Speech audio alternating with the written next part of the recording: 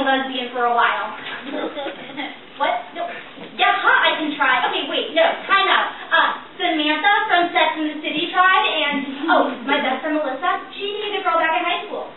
So, and besides, I have had a lot of time to, reflect over this past winter break about, life and love. And I had this epiphany, right? Okay, it all happened when I was indulging this bowl of fresh guacamole that I remembered what you had just said to me.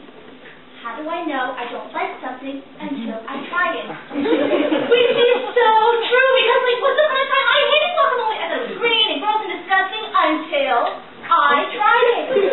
So there I was, staring deeper and deeper into this bowl of guacamole, and I realized that this was a sign. Or a metaphor.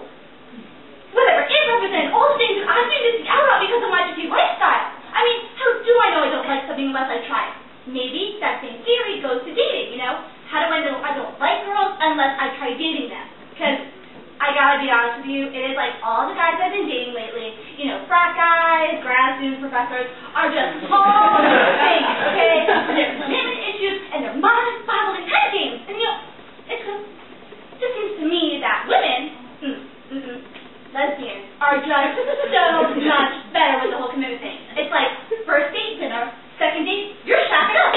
I'm being down with that, because I was thinking, check this out, say I hook up with a girl who's spicy, this fashion sense, hello, I just doubled my wardrobe without spending a dollar.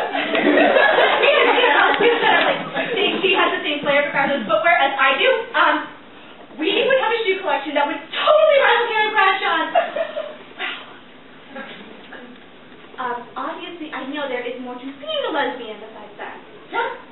Why I consulted my BLF Janice, the best lesbian friend. Anyway, she showed me this series called the L Word for research. I thought that L stood for love. It doesn't.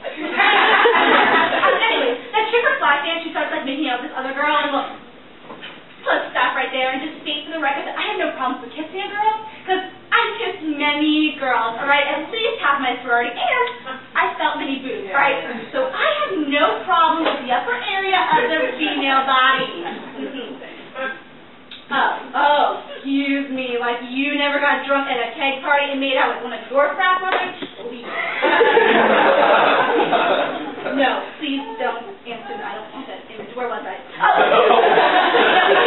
That wasn't so much the problem, kissing. It was some things started escalating that I had another epiphany, because they were doing some things that I am not a big fan of doing with a guy as it is. I mean, okay, sure, it's grapevine and dandy as the appetizer every once in a while, but we were talking about the main course. And that was just a really big commitment, so I don't think I'm ready to make it. I mean, okay, they're strap-ons, but I don't do the same, and, okay, maybe down the line, 20 years, and I'm still single, and then just really drove me to the grave.